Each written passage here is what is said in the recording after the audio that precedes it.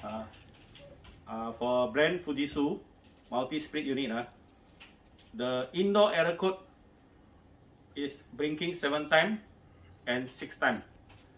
Normally it's outdoor thermistor 40. This called 2-way valve thermistor and 3-way valve thermistor, unit A and B. Okay, one set got 4 thermistor. Actually it's unit A and unit B. This is a unit C only. Right? For unit C only.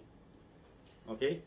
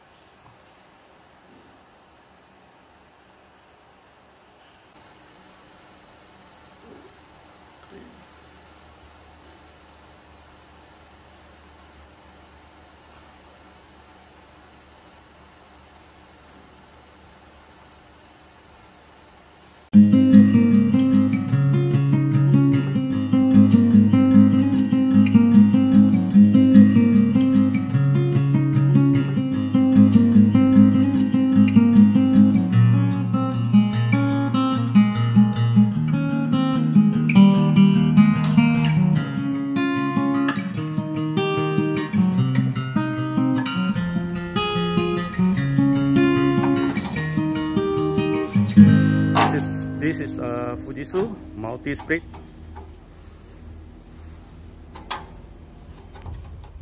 Model is AOAG24LAT3.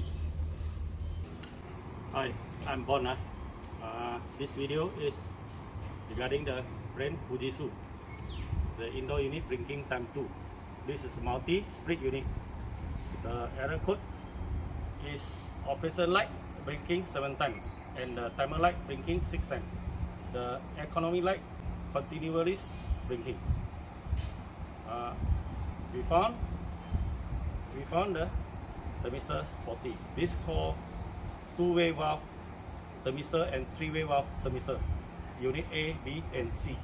This is system 3 split unit. Okay, please watch the video until the end.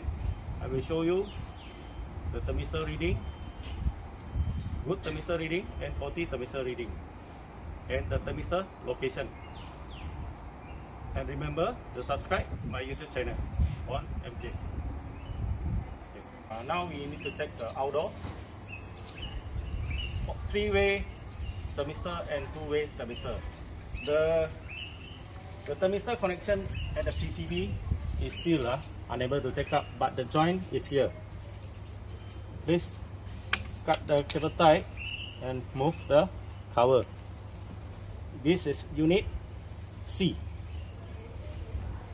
This is unit A and B. Okay, just remove the clip. Okay, check the reading. 42 kilo ohm. Okay.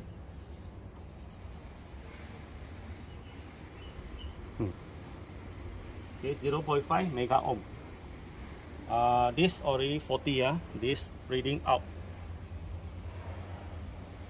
Okay.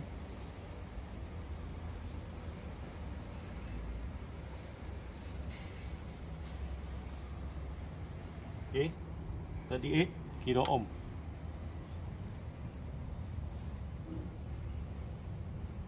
Clear lah. Yeah. 98 ohm. This short circuit. This also out already. 98 ohm. The unit A and B already 40. Now we check the unit C.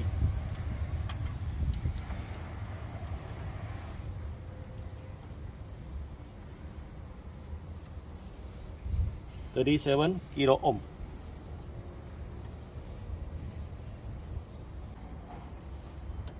Okay, 0.4 mega ohm. This one 40 also. Okay. Okay. Okay. Bottom is A, B, and C. This is a multi-split system 3. Okay. This is a new thermistor.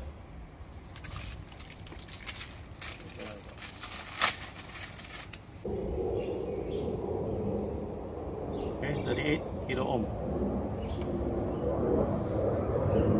38 kilo ohm.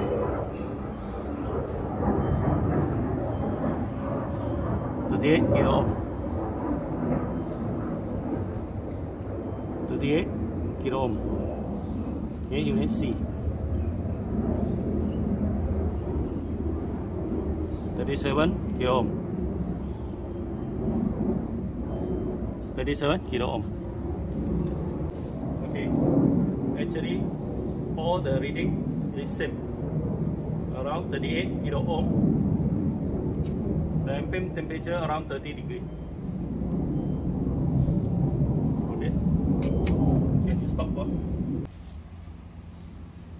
Because raining today.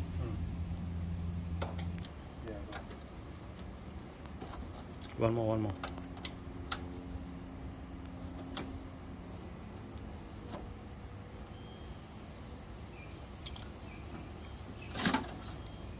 Yeah. Take.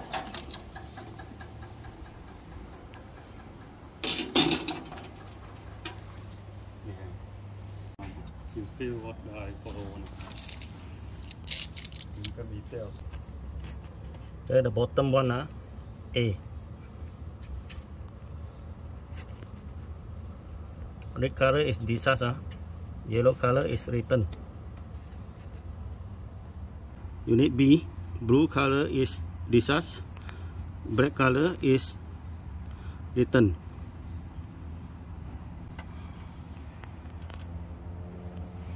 Okay, for unit C,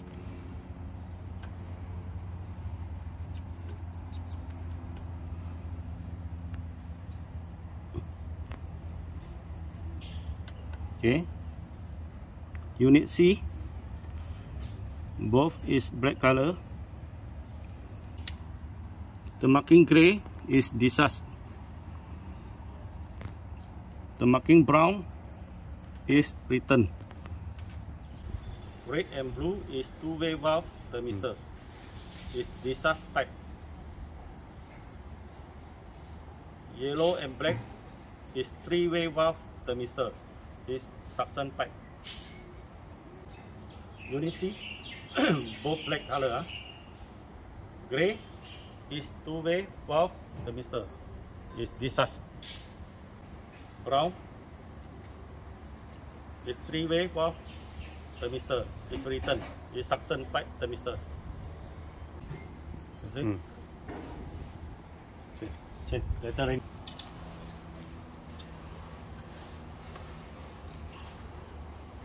Okay, grip white color. White color. Is that right? Okay.